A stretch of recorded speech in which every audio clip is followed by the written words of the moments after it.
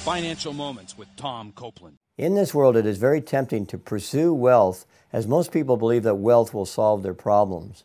In Proverbs 23:4 and 5, God instructs us, "Do not wear yourself out to get rich, have the wisdom to show restraint." And in Matthew chapter 6, Jesus warned that money and material things are temporary, and therefore we should invest in things of eternal value. Jesus said, "Do not store up for yourselves treasures on earth, where moth and rust destroy, and where thieves break in and steal, but store up for yourselves treasures in heaven." For clarification, there's nothing wrong with having wealth, as God entrusted wealth to many faithful servants, such as Abraham, Solomon, and Job. However, it's a selfish pursuit of wealth that is contrary to God's word.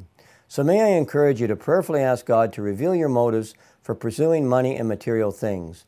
Are your motives godly, or are they worldly? Proverbs 16:2 states, "All a man's ways seem innocent to him, but motives are weighed by the Lord."